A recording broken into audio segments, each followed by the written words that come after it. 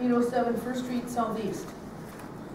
I request the mayor, council, city attorney, city administrator, finance officer rather, find out the total dollar amount of city staff time and supplies to snowplow, maintain, repair, and sweep DeRosier Drive while it was a privately owned road. City taxpayers are not responsible for maintaining private roads. The former owners, Mike Coro and Jerry Thomas, need to pay all of that money back to the city taxpayers.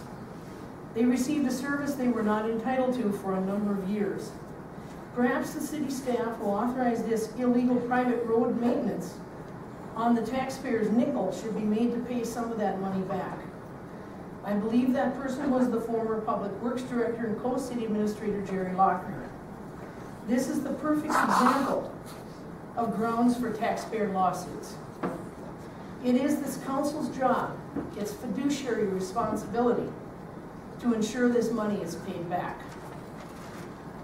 This is also an egregious violation of the state auditor's policy that all public expenditures must have a public purpose.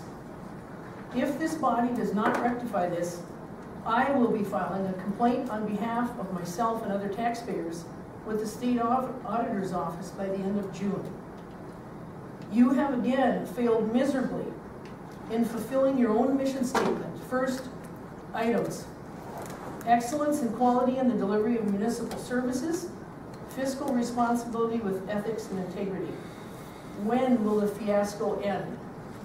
There are a number of people still on the council that have been here for a number of years and should have been aware of this. It is this council's job and the mayor to supervise city staff. I'd like to remind this council that Julian Assange probably said it best. It is part of the calculation of power to project power. And one of the ways to project power is to show that you are unaccountable, so don't try to touch us. Warren Buffett has also said, crony capitalism is a term describing an economy in which success in business depends on close relationships between business people and government officials. It may be exhibited by favoritism in the distribution of legal permits, government grants, special tax breaks, or other forms.